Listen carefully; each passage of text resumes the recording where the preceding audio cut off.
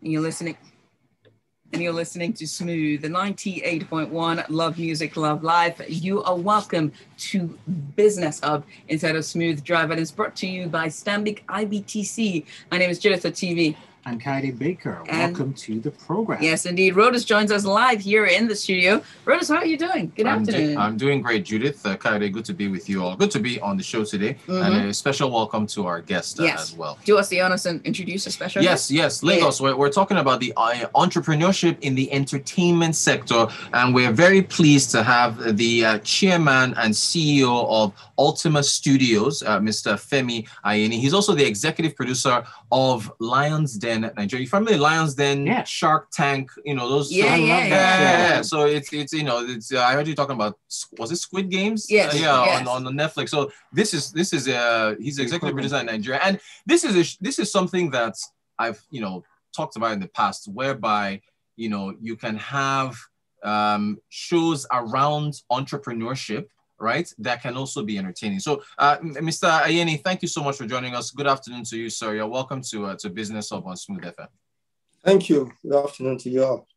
Thank you so much for joining us today. Remember that you can join the conversation on our WhatsApp platform. It's 0809-444-0981. Again, 0809-444-0981. We're streaming live on YouTube, so go on there to YouTube. It's www.youtube.com/smooth981.fm. Thank you so much. So Mr. Ayeni, my first question to you, do you think there is an appetite out there for a show around pitching ideas to big time business people and titans for funding? Do you think there's Big Brother just ended, and that's a completely different show, right? Completely different from what you're doing. What do you think the appetite is like for that kind of concept here in Nigeria? It's huge, and I think we were able to prove that on Sunday, because based on the reception we got from everybody on social media. We realized that Big Brother was on, and we said, okay, we won't compete with them. We let them finish, and then we'll start immediately after them. And once we did that, we got a lot of hype, and we took the exact time that they used for their live shows. And I think, in fact, we were quite pleased that we stayed the course. It's taken like 4 years to get this show on air, but it's been very gratifying just from the first episode. So the appetite, I think, it's big. Good stuff. Is the motivation here for this kind of content? Is it education as far as business is concerned, with getting your ideas off the ground and getting funded, or is it entertainment, or is it both? It's actually both, but for us, the passion was education. How do we educate and inform the young people? But the way you can do that is through entertaining them first. You've got to engage them. You've got to draw them in. And then in the process of drawing them in, then you can educate them and inform them at the same time. So all the shows we've done, from Millionaire to Project Fame, we combine both things. We try to first draw them in by entertaining them, and then in the process we also engage and we also educate them. So it's a combination of both. So one would argue that some persons might say that reality shows are not really realities. There's some sort of writing that goes on in the background. But for this show, how much of this is based on reality? And how many everyday entrepreneurs in Nigeria get the chance to pitch an idea to a big CEO? Because I saw those people on the panel, and one of them was the CEO of, it was really good. Yeah. Well, yes, you are right that it's difficult for them to get them, for entrepreneurs, young entrepreneurs, to get themselves in front of big investors. But we are now providing an avenue for them to do that. I mean, none of these guys that you saw on Sunday, we knew before. So people just have to apply now through our website. And if the idea is good enough, we will, we'll get you in front of the investors. And the investors will then make up their mind. So how real is it? It's very real. The investors are going to invest their money because they want to make more money, together with the entrepreneurs that they are investing in. So it's real. We're not involved in that process at all of who the investors decide to invest in. And so it's not just, it's not scripted in any way. We bring the entrepreneurs in front of these investors whom we've convinced to come and do it live on TV. All right, thank you very much for that, sir. Now that we're still talking about entrepreneurship, I'd like to ask this question. Do you think, in your opinion, entrepreneurship is the way forward for the Nigerian youth, or should the youth all look for paid employment or look away from paid employment? I would say that entrepreneurship is one way out for Nigerian youth, but not everybody can be entrepreneurs, and the entrepreneurs have to employ people anyway, and sometimes they have to partner with people. So I wouldn't say that anybody that is working for somebody else is not doing the right thing. No, it's entrepreneurship is just one of the ways out, and a young person can decide to work in paid employment, needs to work in a bank, needs to work for other entrepreneurs, need to work in manufacturing, in various other industries, in radio, on TV. So it's not everybody that will be an entrepreneur. There are some people that have a knack for it, because entrepreneurship, especially in an environment like Nigeria, it's not easy. I mean, I've been one for many, many years, and I can tell you that it's not easy at all to keep striving on in spite of all the obstacles that you face. So I wouldn't say that entrepreneurship is the only way. It's one of the ways for the young people, but clearly they can also work with paid employment. Great stuff. Now, I'm glad you mentioned the fact that entrepreneurship is not easy because, we are in the environment that we're in. But specifically for the entertainment sector, if somebody out there is thinking that they want to come up with what you're doing, or they want to come up with a entertainment content, be it on radio or particularly television, how do they get sponsors? Because we can't mention any of them on air, of course, but your program has you got a regulator, right? You've got a number of others. How do they do it? What's your advice? How does a budding entrepreneur that wants to get into the television space and is creative, how do they pitch it, and how do they snag sponsors? How do they do that? What's the nuggets of wisdom? Well, first, they can't give up, because they're going to get a lot of disappointments. They may be lucky, and the first time this has taken us, for example, we acquired the rights for this in 2017. Wow. It was the tail end and it's taking this long to get it on air. So, yes, we got a lot of closed doors on us. People, in spite of even our track record and people we know, our network, it still didn't mean that we didn't get disappointments. So you have to believe in what you're trying to do. You have to believe in the content, and just keep trying. And you will get disappointments, but eventually, once you have the passion for it and you keep striving, you will get people that will, want to give you a chance. So that's what happened. And of course, you said we have several sponsors, but they are all in finance, but they are not really competitors. So obviously you can't have two competing sponsors on the same show. It's highly unlikely. Yeah. That actually makes a lot of sense. That's good advice. So if you're taking notes out there, one, be ready for rejection. You got to keep trying. You got to keep pushing, and do not get competing brands in the same sector sponsoring your content. Good advice there. Back head to head against exactly. Absolutely. But sir, I want to ask this question. You said you got the rights in 2017 and it's taken this long to get on TV. So would you say that sponsorship is the biggest challenge facing content creators in Nigeria today? Probably the biggest. First, you've got to have the right content, and you have to be sure it's the right one. But yes, getting sponsorship is probably the biggest problem, because the biggest challenge, because without the cash, you're not going to be able to get it on air. And unfortunately, in Nigeria, unlike everywhere else where the producer gets commissioned by media houses. That doesn't happen in Nigeria. You have to buy airtime. So you have to do all the work. You acquire the content, you look for the sponsor, you produce it, and then you go on to buy airtime from media houses. So you do all the work practically. And so it's not easy. Yeah, it's not, but that's trying. That's a lot of work. We have messages here. We can join the conversation. If you're just tuning in, this is a Business Hub brought to you by Stanbic IBTC. We have a guest here in the studio. It's Mr. Femi Ayeni. He is the chairman, CEO of Ultima Studios, and we're talking about entrepreneurship in the entertainment industry. We have a message here from Benga Akamu, and it goes, I like the point that Mr. Ayeni makes about entrepreneurship is not the only way to get a job. So all those aspire to expire people, misleading people about, better take note. And that's from Benga Kamu. Benga, thank you so much. So, sir, you are no small person in the entertainment industry, especially when it comes to, the Nigerian entertainment industry and entrepreneurship. But does Nigeria's entertainment industry hold as much promise for the youth as we're being led to believe?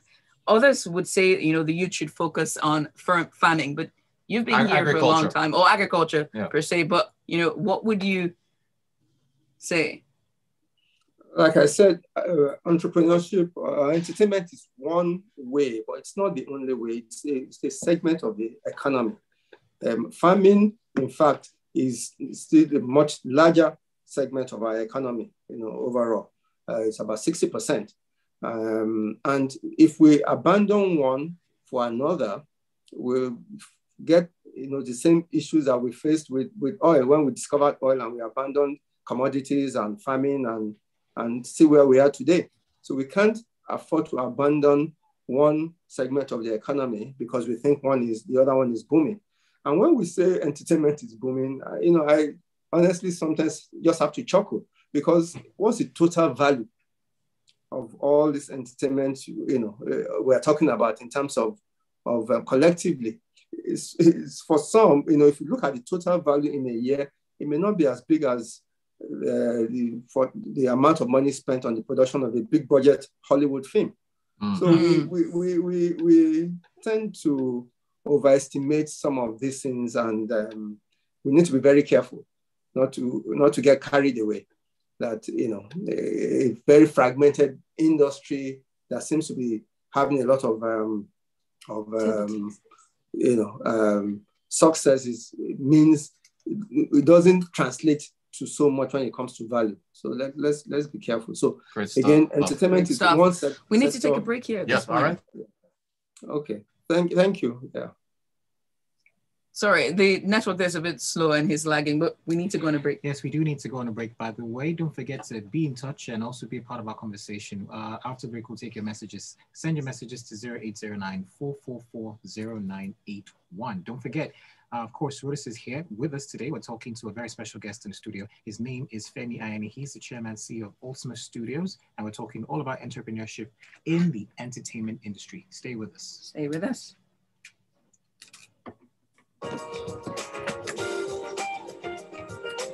Tools and tips for a successful business. An atmosphere for our young people to be creative, innovative. All right, so we're just on a short break. It's about a 2 minutes break, or rather, 2 minutes break. We'll be back after this. As our one-stop business solutions program, Stanbic IBTC Bank, a customer-centric brand, our sponsor, that likes to give back to its customers, recently launched Reward for Savings. Are you okay, Rotus? We all like that place is too small for you.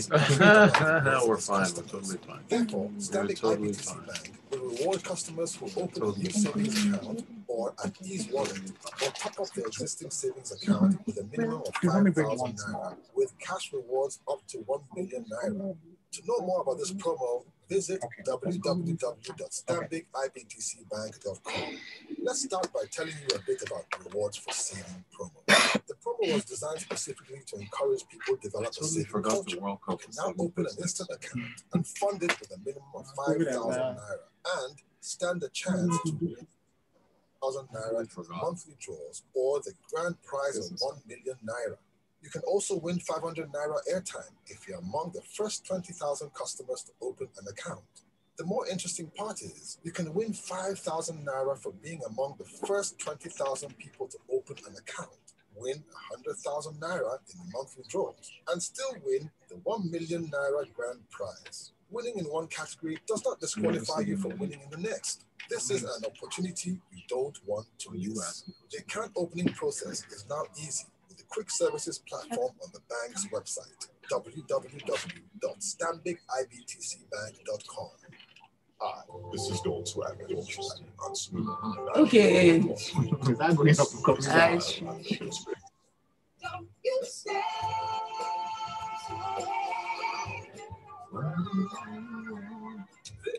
It's your smooth drive home. All right, we're going back in. All right, sir. We're right back in right now. And tips for a successful business.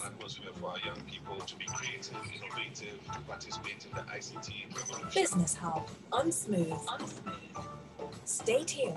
All right, studio.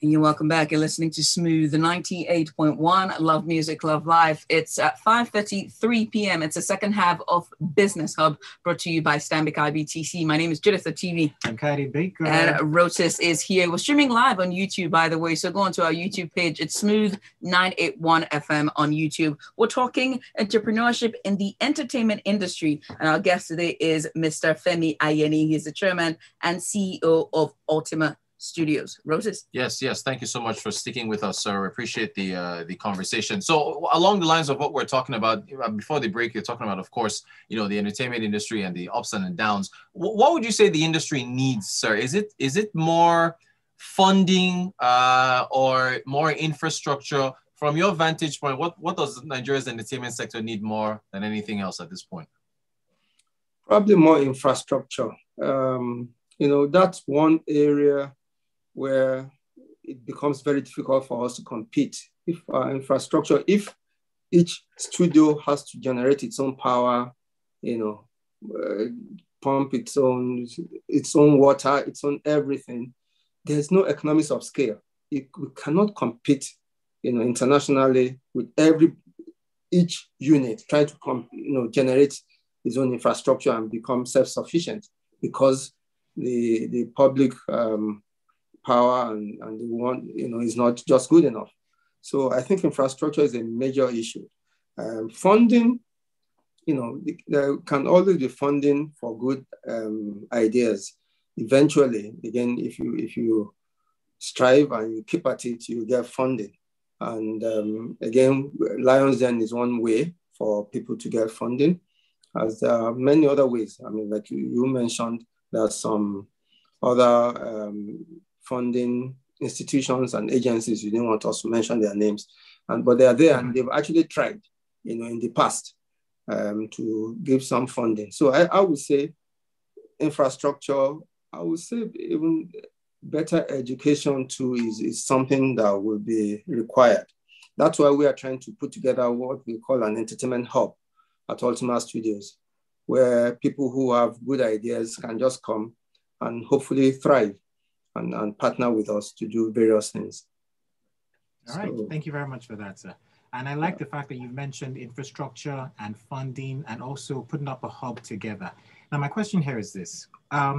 If someone, say, for example, if I want to become a scriptwriter for a TV show, much like, Lions Den, to create a TV series, are there institutions, that can train people such as myself or people out there that, are scriptwriters that want to, go into such things in future or in the coming years? Well, I don't know what kind of formal education in the universities. I'm not sure whether they are training people for what is required in the industry. But there are some, smaller institutions out there, being put together by practitioners who are training people to be scriptwriters, to be, and in other areas. What we keep trying to do is to also, help to train people to be cameramen, technicians, because we need all of these different segments are required to bring together a good show. So again, part of what we're trying to do is to have an entertainment hub where a creative hub, actually more a creative hub than an entertainment hub, where people who have passion and skills in certain areas can come, and then we'll help them to develop those skills better. And those that we think we require to use at that point in time, we'll engage them. And those whom we can't use at that time can then use those skills in other places. So, I think that's the way to go, because formal education, I'm not sure if you go and read, and I'm not discouraging people from reading mass comm, because there are so many different areas in mass comm. You can be a journalist, you can be in mass media, but it doesn't mean that it will teach you how to be a script writer. That you may have to learn, subsequent to your formal education, which essentially is also good, because it gives you a foundation. You've got to be a good writer before you can become a good script writer. Very true. Very true. Very, very true. Oh, actually, I did have a follow-up on that story. I think when was the International Day of the Girl Child? Was that yesterday? Yeah, it was yesterday, okay. Monday. Sorry, are there, just along the lines of women and entrepreneurship and so on, in your sector, are you seeing more women coming in, or is it still dominated by men as far as the script writers, directors, producers, and so on and so forth? How do you see things here in Nigeria on a gender basis? More and more women are coming in, and I like that, and I'm encouraging that personally, because I have a soft spot for women myself. So in the sense that I was brought up by women, I'm surrounded by women right now, my wife and daughters. So, more and more women are coming in, and to be honest, they are oftentimes far more reliable, more stable, and people you can trust a lot. I'm not trying to downplay what the men can do. No, of course. To be honest, women, when they tell you this is it, invariably that's what it is. Yeah. So more women are coming in, and I would like to encourage that. That's good. That's good to see. So let's talk about the future. What does the future hold? And will we see more shows like, Lion's Den in Nigeria in the next year, 2022? Fully. I don't know about whether it will be 2022, but in the future, there will be more shows like Lion's Den. Not necessarily business reality. There will be other kinds of reality shows. It may be business related, it may not be, but there will be more shows. The trend is to, and hopefully as the economy, one of the things that limits, against us developing these shows is the strength of the economy. So hopefully if the economy turns around and begins to grow, then there'll be more sponsors who want to, put their marketing budget and have robust marketing budgets that will enable such shows to be, birthed. So that I think hopefully over time there'll be more of these kind of shows. That is such a very important point that you bring up there, and I do want to follow up on that. As far as the economy is concerned, I saw the managing director of one of the medical institutions in Lagos complaining about the fact that one of the issues impacting the medical sector is the inability to import equipment that they need to carry out surgeries and so on and so forth. For your sector, for entertainment, as far as camera equipment, studio lights and so on, is that still all imports dependent, or do you see Nigeria having the capacity to make these things in the near future? Unfortunately, it's mostly import dependent, and capacity, I honestly don't see it. Again, infrastructure makes us uncompetitive. We're not able to produce these things at costs that will be cheaper than even when you import them from as far away as China, because you have to do a lot by yourself. There are no economies of scale. So it's, and for some of these things, to be honest, especially because of digitalization, if you are producing a camera here, if you are trying to produce one here, before you produce it, they are already developing cameras that are even far better abroad. And that's what, the practitioners want to use. They want the best equipment to use. So it's not as easy. And I would say in economics, that's what they call comparative advantage. That's what they call the principle of comparative advantage. Basically, focus on the things that you can do better. Producing cameras, microphones, and all that are not things that, for now, we can be good at because our infrastructure doesn't support it. But we can be good at producing, at creating content, at entertainment, in farming, and perhaps assembling tractors for farms and all that, because those are basic things that don't really change. That's the kind of thing I would say we should focus on. We shouldn't focus on things that where before we even produce the one we want to produce, it's already obsolete because of of the digital nature of things like that. Fantastic points. This has been a very, very... It's an eye-opener. Yeah. Again, from medical sciences to entertainment, you still, the infrastructure narrative keeps coming up. Mr. Femi Ayeni, Chairman, CEO of Ultima Studios, thank you so much for joining us to discuss entrepreneurship in the entertainment sector. Very enlightening conversation. We do appreciate you joining us, and I guess we hope to have you back in the near future. Okay, thank you for having me, and enjoy Lions Den. I wouldn't definitely will. Thank you so much. Please watch it on Sundays. Yeah, thank you. We'll do that. Thank you very much, sir. Thank you so much, sir. All right. You. Bye now. Right, that's it. And that brings us to the very end of Business Hub right here on Smooth 98.1 FM.